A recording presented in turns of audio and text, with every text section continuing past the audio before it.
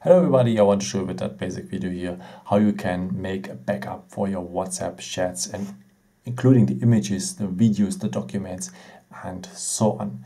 So first of all we go here on the 3 points, then we go on the settings.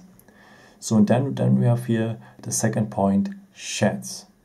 Let's go on it, and here at the chats we have the opportunity to make a chat backup.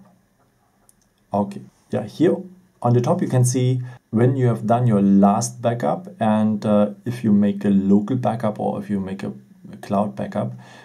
So normally you use a cloud backup, maybe in the iCloud, or in my case I have Android, the Android version here, the Google account. So let's go on backup, and you will prepare for backup, and now you have make a local backup on your phone.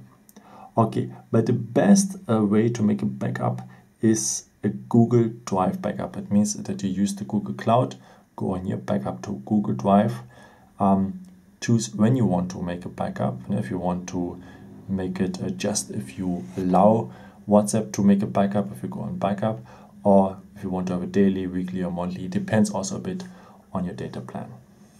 So let's make a weekly maybe, then choose the Google account. If you have many, you have to choose one. In my case it is easy because I have just one.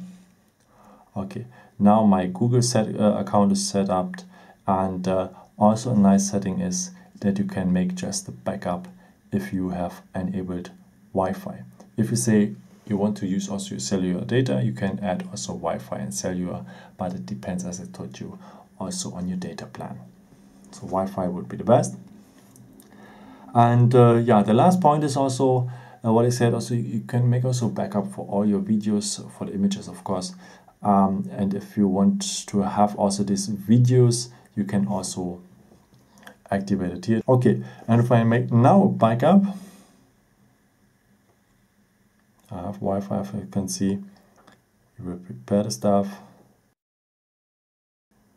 it's uploading, and now I have today made a Google Drive backup.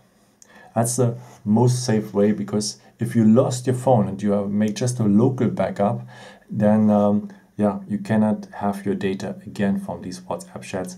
So whatever you think about clouds, no? I know you make some critics, some people of you make some critics sometimes for the privacy and so on.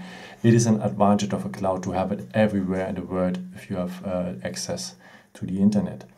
And yeah, so I prefer the cloud backup. And maybe if you have a new phone and so on, you just need access to the phone number you had, and you need the Google account with the password, of course.